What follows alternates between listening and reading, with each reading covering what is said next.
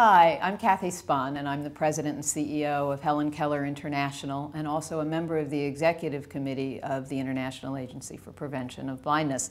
And I'm here today with Tulsi, who's the Executive Director of Aravind Eye Care System, and we're talking about diabetic retinopathy on this day that was the first formal meeting of the new Diabetic Retinopathy Working Group of IAPB.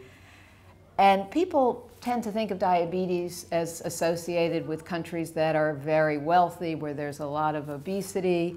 So why is diabetes a threat in developing countries where we more often hear about undernutrition? Is it really a problem? It certainly is a problem, and I think some of the myths have been that it's an urban-centered and rural people don't have it. But then the recent surveys have just proven all of that wrong. It may have to do largely with how the people have been configured in terms of the metabolic makeup, which in the recent maybe a decade or 2 decades, there have been tremendous change both in the food habits as well as in the work habits. So with a lot of automation, the physical work that used to be a lot seems to have gone down. So the growth in countries such as India, where you're from, is now quite extreme, yes? Yes, yes. So you have to look at 3 things happening. The diet change, right, the change in a more sedentary way of working, and aging of the population.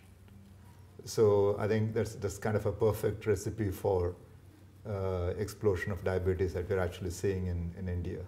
And then where IAPB comes into it is obviously that you can go blind when you've had diabetes. So how long does that take? How many people with diabetes will have vision problems? It depends a lot on how well the diabetes is controlled.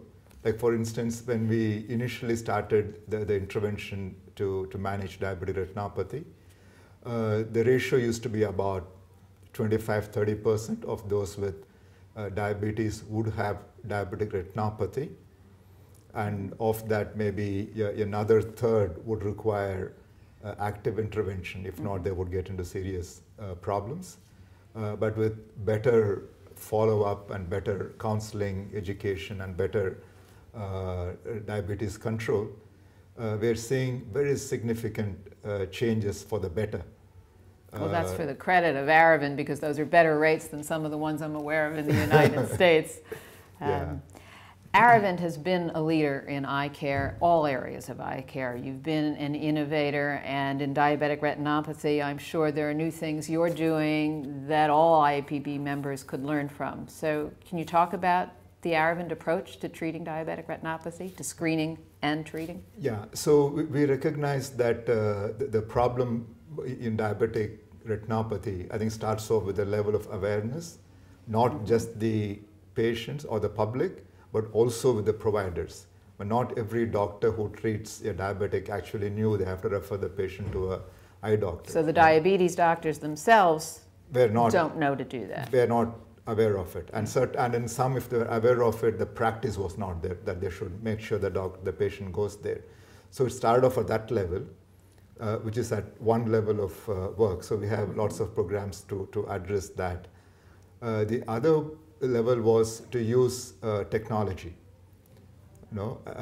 because at primary eye care, you are on the ground, we're able to create easy access, which means almost all the people come to the center for some form of care or not.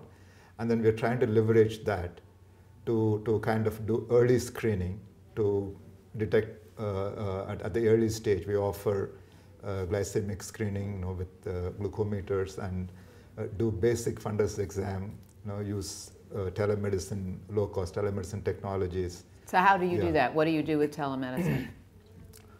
We basically have built a simple electronic medical record, which the nurse or the technician at the center can populate.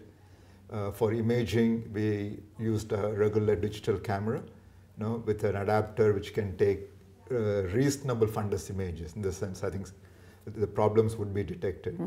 And then we're using today commercially available broadband for having real-time dialogue and discussion with the doctor in the base hospital. So when you've taken the picture of the retina, where does that get sent? That gets actually gets attached to the medical record, but because everything is networked, so the doctor who's sitting, say, 50, 60 miles away can see it instantly. Yeah, so it can all happen in real time? In real time. It happens in real time, yeah. So the patient gets a consultation and the advice directly from the doctor. And that seems to significantly increase compliance as well. So having put this program together, you've also recently come up with a publication that explains what this works. Is that something that's available from Aravind that IPB members can access? Yes, absolutely. Yeah. So in fact, it got published by Vision 2020 India, which is sort of an official arm of IAPB for India. So it is technically their publication, and it is available both in print version and as a PDF for everyone who wants it. Yeah. Which is wonderful, because I think we all need to replicate what you've been able to do so well in Aravind, because this is a problem that is getting much, much worse around the world. So thank you very much. Thank you.